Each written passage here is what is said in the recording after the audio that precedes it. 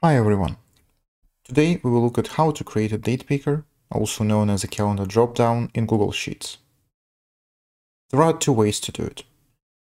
First, if you add a date to a cell in a format that Google Sheets can recognize, and then double-click on the cell, you will see the calendar dropdown. Then you can easily change the date. However, it is not persistent. If you delete the value in the cell, and then double-click, you will not see the calendar anymore. The same is true when you add any non-date value into the cell.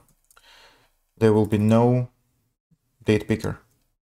This method works well when you have just a few cells where you need a calendar and you do not expect to delete the date value from there.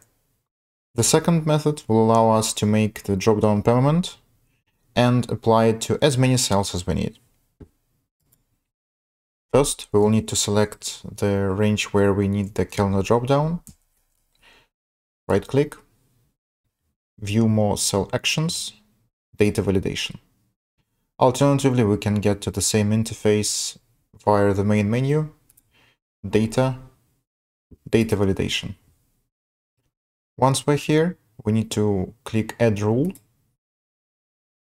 In the criteria, select Is Valid Date, and optionally choose what to do if the value in their cell is not a valid date, either show a warning or reject the input.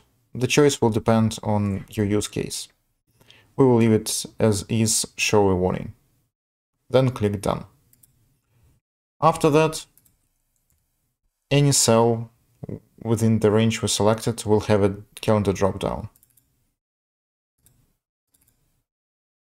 And it will not depend on whether the value in their cell is present. We can delete it, then double click again, nor it will depend on having a non-date value.